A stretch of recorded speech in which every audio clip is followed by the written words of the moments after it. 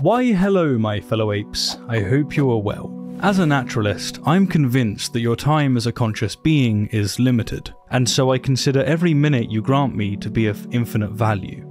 Thank you. As not to waste said time, let's not beat around the burning bush. When one speaks of theism within our culture, they are almost always referring to capital G God, that is, the God of Abraham. Theism, then, for our purposes, is the proposition that an all-powerful and all-loving God exists, which entails that he has unlimited power and will always act as to create the greater good. Now let's define rationality. Rationality is the quality of being based on, or in accordance with, reason or logic. And I think it's best conveyed through an example. Hundreds of years ago, it was rational to believe that diseases such as cholera, chlamydia, and the Black Death were caused by miasma, bad air. After all, wherever there was foul odours, such as by sewers and crowded urban slums, there were diseases. Belief in miasma was based on the best evidence of the day. It was a rational belief. Today, however, we know that these diseases are not caused by bad air. We in fact have so much evidence to the contrary that we now consider it irrational to believe the miasma theory of disease. A belief is rational, then, if and only if that belief is in accordance with the reason and evidence available to the believer.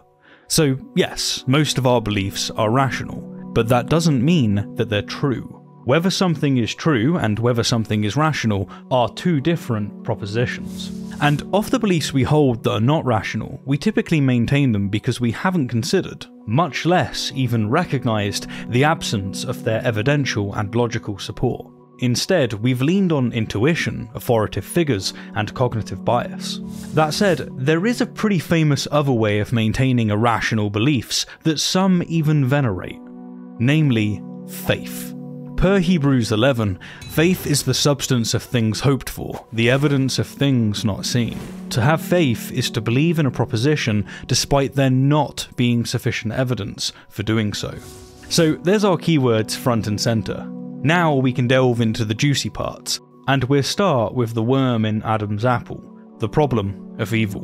By virtue of God being all-powerful, we know that he can prevent evil. And by virtue of him being all-loving, we know that he wants to prevent evil. And yet, when we stroll through the remains of mass extinctions and witness natural disasters, predation, parasitic diseases, and other forms of suffering in the world, it appears obvious, and I mean really, really obvious, that we're beset by gratuitous evil. That is, evil that does not serve any greater purpose or lead to any greater good.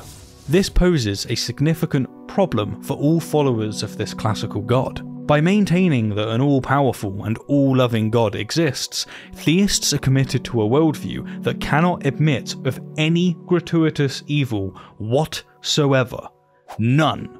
To them, every single instance of gratuitous evil must necessarily be an illusion. So when, for instance, we discuss a mass extinction in which millions of sentient beings suffer horrendous and often prolonged deaths, rather than recognizing that, yes, gratuitous evil exists, theists have to spin a story, a theodicy, so that they can confidently declare, this must be for the best somehow. And they must do this with every single instance of gratuitous evil. This can't be stressed enough. Be it natural disasters such as earthquakes, tsunamis, and hurricanes, or human atrocities such as the Holocaust and the Rwandan genocide, theists must continue to insist that, well, I know that it doesn't look like it, but this must be for the best somehow. To really get this on the table, let's consider a few more instances of what appears to be gratuitous evil. Leukemia in children, forest fires that incinerate wildlife, infectious diseases such as malaria, smallpox, and HIV, birth defects that often deform and cripple an animal's capacity to survive. Then we have predators such as lions, crocodiles, and snakes that must, I repeat, must inflict untold horrors on other sentient beings to survive. These predators are designed through evolution or creation to do this. This isn't a bug, it's a feature. God gave them their weapons and ensured that they must use them. on the innocent. And what about parasites such as ticks, fleas and tapeworms, with the life cycle of some consisting of eating their host from the inside out? These teleological evils, we're told, must be for the best somehow. To believe this, I argue, is to be profoundly irrational. Having a faith this strong only serves to protect you from reason. Now, in my experience, theists tend to fail in grasping the irrationality at play here, and so let me flip the script through the work of Stephen Law.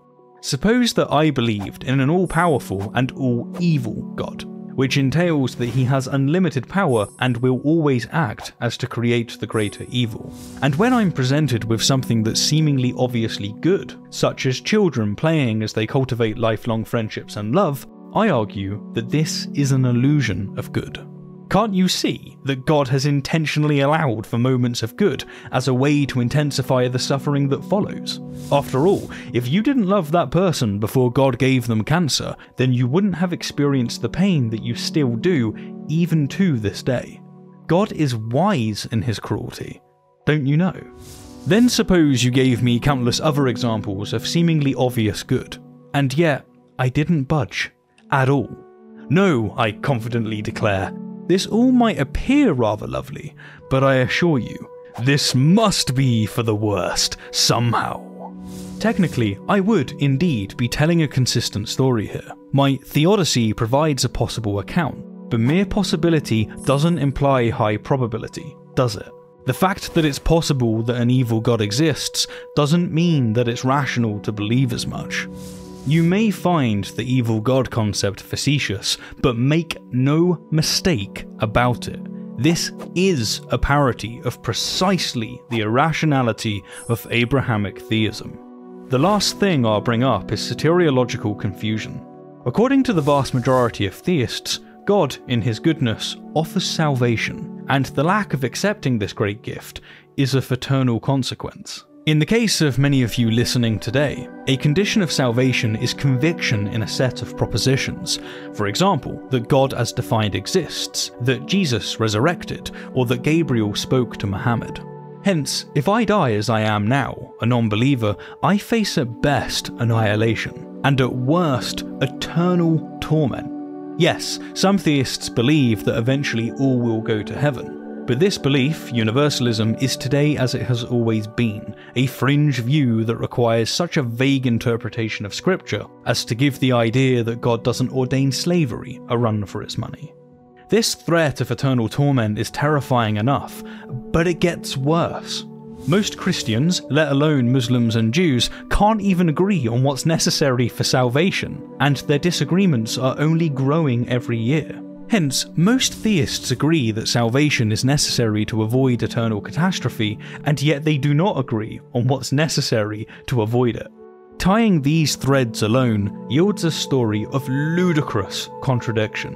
Despite being told that the mind of God is inconceivable to us mere mortals, we do apparently know that he acts for the greater good, and that this all-powerful, all-loving unembodied mind has created a hoop for us to jump through. A hoop that, in his mysterious ways, he's made to appear very unlikely to exist at all.